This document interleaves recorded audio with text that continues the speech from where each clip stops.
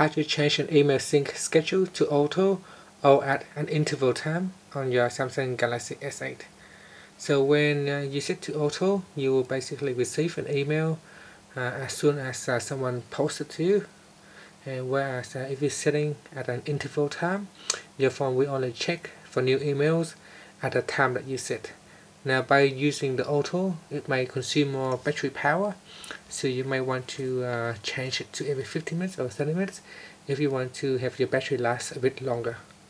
First, tapping on the home key to go back to the home screen and tap on apps, then open up email, tap on email from your inbox screen right here, tap on the menu key and tap on the settings icon. Next, tap on the account that you want to change, and from here you want to go down and go to the sync settings and tap on sync schedule, then tap on set sync schedule. I think by default it is set to every 15 minutes. Now if you want to choose auto, then tap on auto, and if auto is selected, you will receive new emails as soon as someone sends them to you. Or you can change it to 15 minutes, 30, every hours, 2, 4, or once a day.